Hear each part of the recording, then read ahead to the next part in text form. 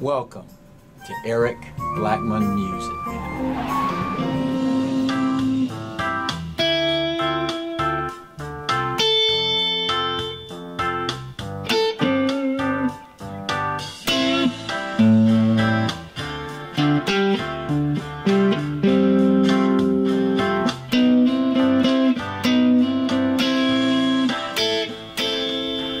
Hi, and welcome to my tutorial, all about notes on the guitar neck. The guitar is tuned standard E, A, D, G, B, E. And why is it called standard tuning? That's because 95% of the music books published and music lessons offered online are designed for this tuning. That's pretty standard. Now some things we need to know about notes. There are only 12 notes that exist. Well, how does that relate to the guitar? Well, just think about it. And contrary to popular belief, thinking is not a bad thing. There are 12 notes between the open string and the double dot here on the neck. Now if we play those notes on the E string or the low E string, we're going to be playing E, F, F sharp, G, G sharp, A sharp, B, C, C sharp, D, D sharp, and E. So we're back where we started with E. Those are the only notes that exist. Now they exist in different pitches, like we have high notes or high E, and we have low E. But an E is an E. The pitch may be different. So that said, let's go to the E strings.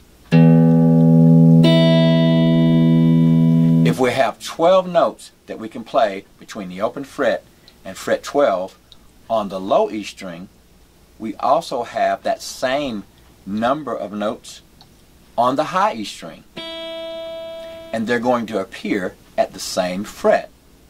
If we have a G at fret 3, then we're going to have a G at fret 3 on the high E string. If we have an A at fret 5, which we do, we're going to have a high A at fret 5 on the high E string. So what that means is, between the two E strings, if you know the notes on those strings, you already know a third of the notes on the entire fretboard. Because these two strings are a third of the strings that exist on the guitar. Now if we know that this is an A, how do we know what the note is on the string under it, or the A string? So the strings are tuned 4 notes apart, and that is with the exception of the B string, which is tuned 3 notes apart from the G string. Okay, so if we start with the low E string and play an A here, we can count 4 notes: A, B, C, and the next note's going to be a D. If we start here with a D, we can count up 4 notes, and we get D, E, F, G. So that note is a G. So using this method, we can figure out any note on the fretboard based on where we started on the E string, or the A string, or the D string, or G string. Now let's talk about notes on the B string. If we go to the G string and we have a C note here, since the B string is tuned 3 notes apart from that string, or from the G string, then our note here would be C, and we would go 3 notes, C, D, E. So now we have an E note.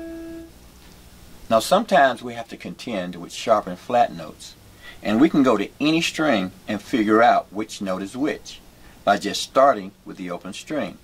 If we have A half step up on the first fret will be A sharp or B flat. You see, B is the second fret, so if we went the other way it would be B flat. So if we go that way, the notes are called flats. If we go this way, which is higher in pitch, we want to call the note sharp. So if we're here at B and we go up, C, because there's only a half step between B and C. Now let's talk about playing stuff with notes right away. I'm sure you've heard of the pentatonic scale, and if you haven't, you will.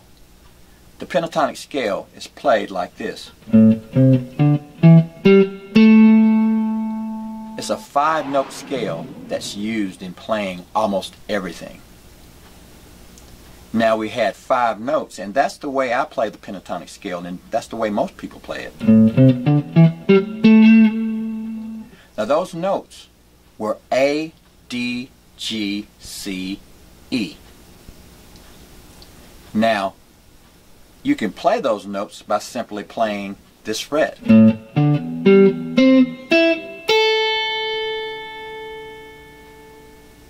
So the pentatonic scale lives on every single fret. Here's A minor pentatonic or C major pentatonic,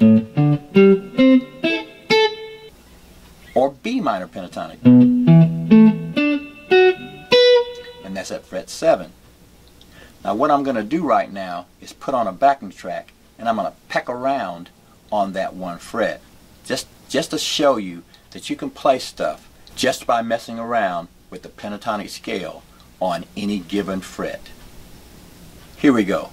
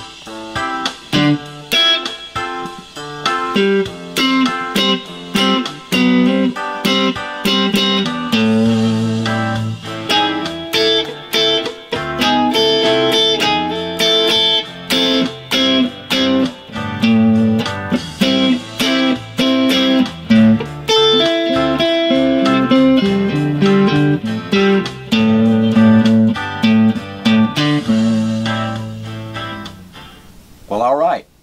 I hope that what I've just shown you will help you to get around a little bit better on the instrument.